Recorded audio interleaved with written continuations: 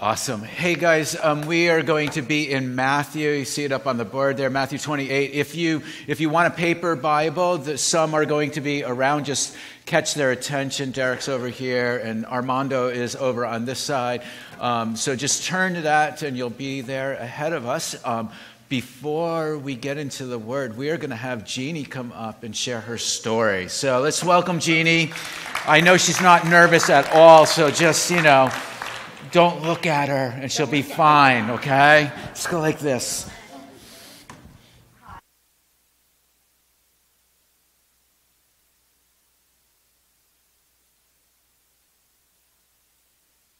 Okay, now it's on. Okay, now try. Hello? Okay. I'm Jeannie Dubray. They asked me to share my story today, and I actually said no at first. But I decided that if I could even reach one person out of everybody here, it would be worth it. I'm nervous about it, and I'm not very good at it, but I'd like to share my story. March 22nd, 2017, my life changed completely. I was at work, normal day at work. I got a phone call about the mammogram I had had the day before. It wasn't positive, but they said it was very suspicious, more than just like a second recheck or normal kind of thing. And I knew in my heart that it was something bad because my mother had died of breast cancer, and I just knew. So I decided to call my husband. My husband had been laid off from work for 5.5 months out of the 6 months you're allowed unemployment. And a job came up the Wednesday before this. So he hadn't even been there a week, or just about a week. And we were so happy he got this job. It was like a blessing. We were so happy. Well, anyway, I called my husband at work, and I said, I'm really upset. I think it's really going to be something bad. And he's like, don't worry, honey. Everything's going to be all right. But I'm busy, and they're watching me, and I have to get back to work. So I hung up, and I called a friend of mine. And a little while later, the phone rings, and it was Hartford Hospital social worker telling me that there had been a terrible accident and that to get to the hospital. They wouldn't tell me anything about it. So as my friend drove me to the hospital, thank God. But as I'm going, I'm looking at my phone because, of course, everything's online now, and it was on the highway, so everybody knew it. And I could see all these reports coming up, but it didn't say really what happened. It just said serious injuries. So Hartford's a long way from where I was in New Milford. And it seemed like a forever trip. So I finally got there, and I ended up finding out that he didn't make it. He died. I was completely devastated. We were together since I was 16 and he was 19. We didn't have kids, so really it was the two of us. We didn't even have do much social. We called ourselves hermits because we did everything together. And I was like, how could God do this to us? Why would he do this? We've always tried to be good people. We love God. How could this possibly happen? I was just totally, my faith crashed, really. I still loved God, but I just didn't understand how this could happen. About 5 days later, I tried to kill myself. My sister couldn't reach me. It was getting to be late, I guess, and she couldn't reach me, and she decided to call my other sister-in-law who lived closer, and she came out, and they found me they said like another 4 minutes, and I would have been gone. I wasn't too happy about it. I don't remember that part of it too much, but I do remember when I got to the hospital, being like wheeled down the hallway on the stretcher. All I remember is waking up for a while and just saying, don't save me, please don't save me. I don't want to be saved. And that's all I remember for a while. I was in ICU for 3 days and then behavioral health for a week. And I got home, and I just didn't even know, I didn't know what to do with myself. I was just a basket case. I couldn't even pray. I couldn't talk to God. I couldn't pray. I used to pray all the time just in my daily life. I couldn't pray. And my friend Susan Stoughton, who I had worked with for like 16 or 17 years at the same school, we worked in the same school in New Milford School District. She asked me to go to, after I got out of the hospital, that Friday was Good Friday. And she asked me, would I go to church with her on Good Friday? Well, it turned out I had to get biopsies from that breast thing that they had called about, and I really used that as a good excuse because I really just did not want to go to church. I didn't really want to go anywhere. She asked me for Easter Sunday, and I still didn't go.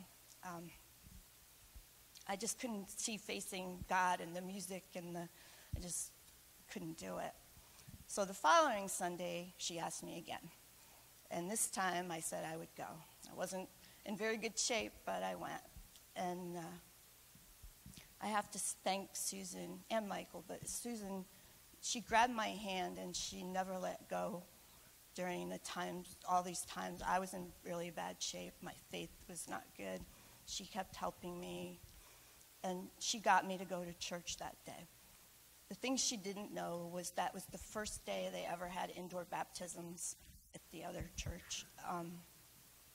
She didn't know that, and she says to me, "Oh no, I hope that doesn't put you off, because they're having baptisms. I didn't realize it was today." And I'm like, "I don't care. I got baptized when I was a baby. I don't need another baptism. I don't really care, And so I sat there, and I was crying through the service, the music in the service. And when the people started coming up to be baptized, there was, I think, 15 or 20, and they were in shorts and stuff. And they came up to be baptized, and I started feeling this weird, even though I was crying and not, hardly paying attention really. I was staring at them, and I started feeling this nudge that I should go. I don't know where, I didn't know where it came from, but I just started feeling it. But my feet weren't moving. I wasn't moving. They did the 15, 20 people, and they started another song, and then Pastor John says, there's still more water if anybody wants to go up, and they can still go up and get baptized. And so then they started, I didn't go again. My feet were, that stuck to the floor kind of feet. And I didn't go. So they started to sing again. And one more time he asked. And he's like, "You don't have to be dressed, you can just go." And I looked at Susan. I couldn't even talk. And I was like, I don't even know how this happened. It was just God. I looked at Susan, and she looked at me, and she says, "Did you want to go?" And I just kind of nodded because I couldn't say anything. And she held my hand, and we went up to the tub together. And I just went in with all my clothes. They had to tell me to take my shoes off because I was going to go in my shoes too.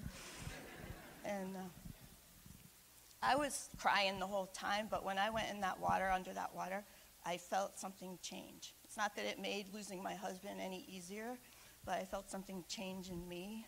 I could feel like a release, and also I have a hope now, at least, that, I have a hope from God and from Jesus that I will see him again,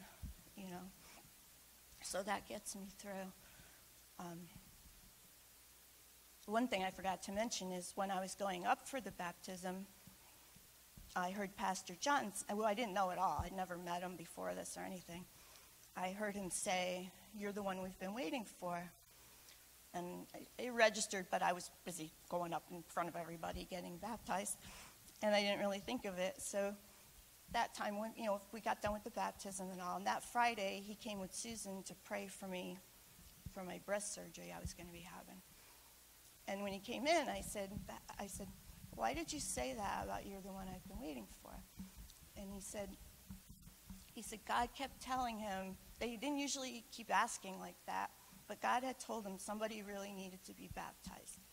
And that's why he kept asking. And that's why when I got up, he said, "You're the one I've been waiting for." Because he just knew somebody was there that needed it. And I really believe that. God does speak in this church. God speaks to Pastor John and to all of us here. I really think...